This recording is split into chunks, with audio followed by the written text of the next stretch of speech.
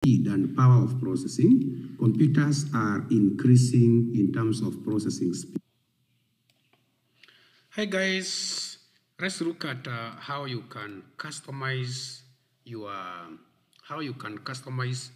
currency as per your country. Like for example, if you look at this database, here we are using Nigerian naira. Here, this is Nigerian naira.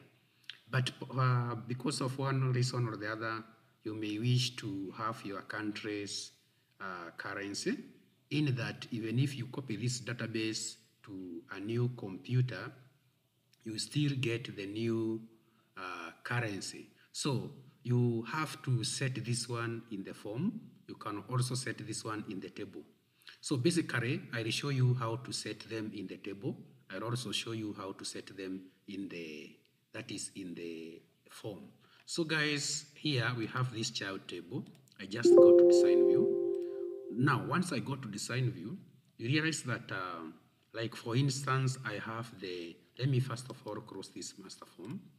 If I go to this table here, if this one will allow me to do the zoom it. So you realize that if I go to this table here, I go to design view of this table. Like for example, I want to work on this form. That is the round form here. I need to change this one to something like Uganda shillings or Tanzania shillings or something different. So guys, what I need to do, I just hit the point I want. I want to change the round form. Then I just go down here.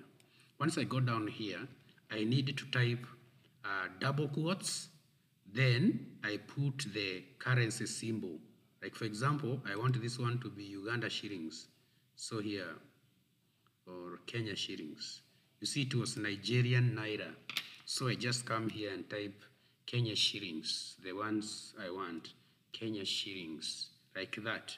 Then it should be followed by hash, comma, 3 hash. That means there would be 3 digits.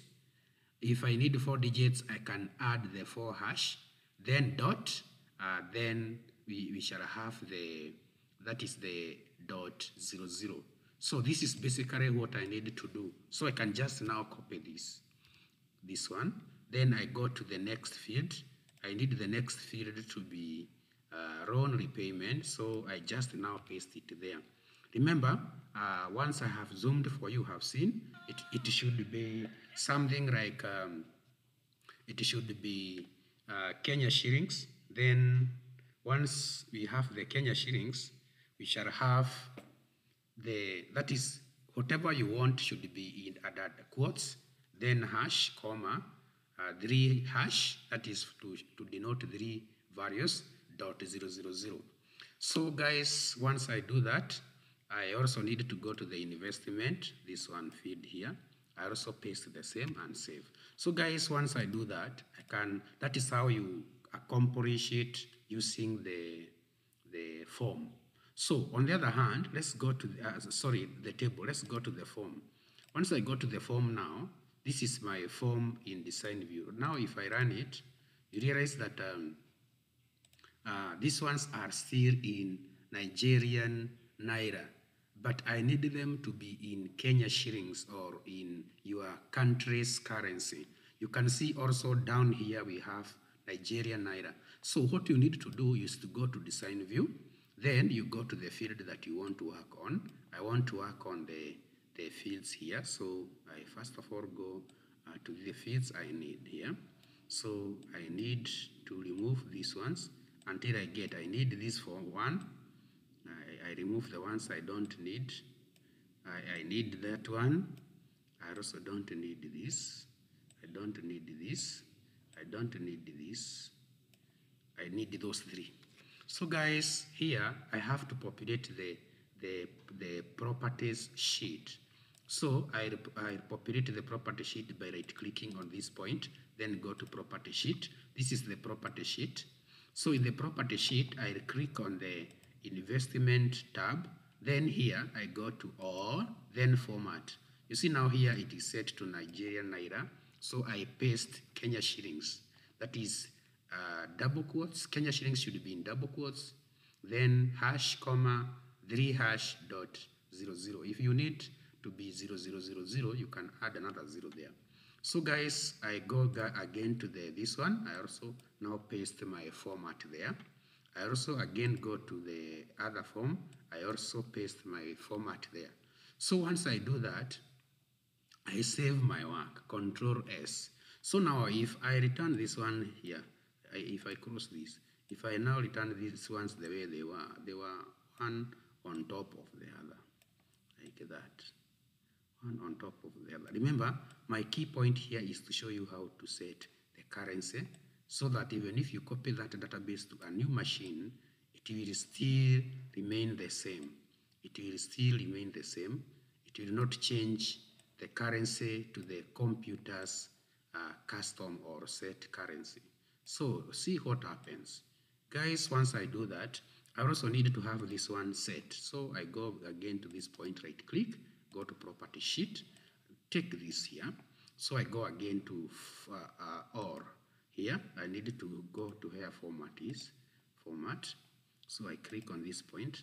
Here where there is Nigerian Naira, I paste whatever I want. Here wherever there is Nigerian Naira, I want Kenya shillings. Here I remove the Nigerian Nairas, I put Kenya shillings. Also here, I need this one to be in Kenya shillings. Guys, once you do that, you save your work. Then once I do that, I can remove this one, and then again go to save, home, run.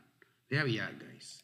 You realize that now I have set my currency to Kenya shillings from Nigerian Naira, and this one will not really affect whatever I do. You see down here, it is Kenya shillings.